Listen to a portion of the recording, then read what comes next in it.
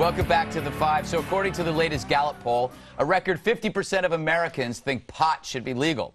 That's up from 46% from last year and 12% from 1969, a year Bob can't remember. Now, I am pro-legal. I've been around drunks and stoners all my life, and I've never been punched by a stoner. I can't say the same for drunks. And every single thing I regret in my life occurred after 4 melon balls. Potheads are annoying, but they're generally harmless, and they shouldn't be in jail with Aryan meth heads who make knives out of toothbrushes.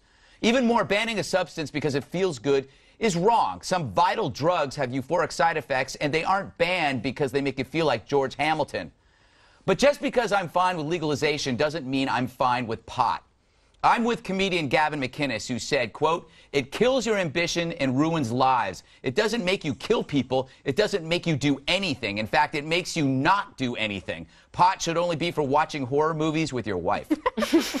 And it's worse, he adds, for men and women of college age. You should be figuring out your path in life, but instead you're melting on the couch, cradling a half-eaten bag of Funyuns, lost in a marathon of Bosom Buddy reruns. So yeah, hooray for legalization of pot, but boo for all your friends who might have been something. Yes. Dana, you're high right now. How do you feel? It's just sitting next to you every day. Yeah, you're getting the second hand. Euphoric feeling. Yes. How do you feel about the concept of legalization? I'm just against it. My gut instinct is I'm against it. And I'm from Wyoming, Colorado. Denver, Colorado is a place that I consider home. And do you know that there are more medical marijuana dispensaries in Denver, Colorado than there are Starbucks? Yeah, it's a huge business. It's such a huge business, Eric, in fact, that they're trying to unionize medical marijuana dealers in 2 states. I believe the one is Colorado. To legitimize their industry, are going to unionize. I guess they approached the United Food and Commercial Workers and held an election in September. That's wonderful. Yeah. That's great. So the pot dealers want to get together with the union. It's kind of the same, you know, union thugs, mobsters, and drug dealers. Look, here's the issue. States have, 25 states, I believe, have legalized or decriminalized pot, but the federal government still says it's still illegal. So Obama has this huge dilemma. Does he allow California to have thousands of dispensaries, or Colorado have thousands, or does he look the other way, or does he go in and start cracking down? My guess is, you know, he says he's going to get tougher on him. I don't think he can. No, because a lot of people who smoke up, well, that's his base. A lot of the places you mentioned, Dana, by the way, has some of the best dope ever. Bob, I want to ask you though, because I believe you're an expert in this matter. Yes, especially. I certainly am. That's something to be proud of. Yes, you know. Don't you feel that medical marijuana is kind of a Trojan horse? It's the most ridiculous. I mean, it's a scam. You can't legalize marijuana, right? Because voters won't vote for it, but they'll vote for medical marijuana.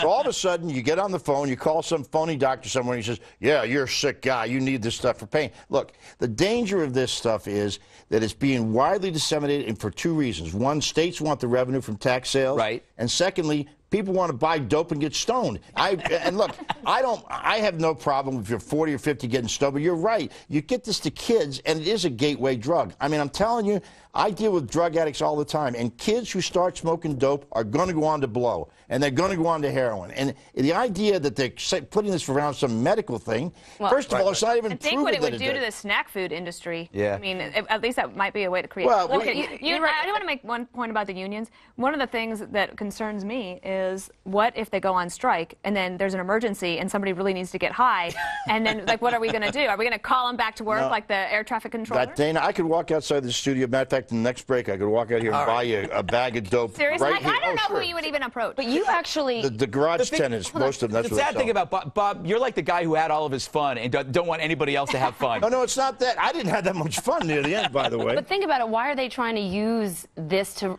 have revenue? Because the states and the localities have mismanaged their budgets, giving generous packages to the... No, it's true, because it makes the cities and states not have to make tough decisions. They have blown their budgets on union pensions and all these other wasteful programs, and now... You and Bowling are the best walking advertisement for Prozac. As the only one here who has kids, with the exception of Bob, who went through this whole phase, it's a dangerous thing to allow to decriminalize it. You make it much easier, much more accessible. I don't want my 13-year-old getting in the car in 2 years. Same thing with gambling. Gambling is the same way. You can get the revenue, but at what cost of the culture and of the community. Speaking of, House Committee is setting a hearing. Bob, you'll like this. We're going to talk about something you're interested in, Bob. I can't hear anything you're saying. My earpiece. The House Committee is setting a hearing on Tuesday to legalize online gambling. Right. Well, how do you feel about that? I think it's just fine. I mean, first of all, it's going on all the time. I do it myself, and I think it is a revenue source. And look, there's gambling every place. Every state in the union pretty much has. You make bets at the table. Your phone rings during the show. I know that, but from your bookie. You can gamble everywhere. It's been used as a source of revenue, right, for states. I mean, that's why gambling has spread so fast across the country. Dana, when you're not high, you're up all night gambling. Yeah, I've lost thousands. Yes, you have. What are your thoughts? But think about it. Rendell brought all the slot machines into Pennsylvania, and it hasn't brought any good. There's people there blowing their welfare checks, their Social Security checks. I mean, you know, That's it's their not choice. Slot machines are the answers to our fiscal problems. Why don't we ban all fun? No, but I didn't even know that. The important point is all of this gambling that's going on. Literally, billions of dollars are being bet overseas, and there's no tracking it. There's no taxing it, and so casinos want it.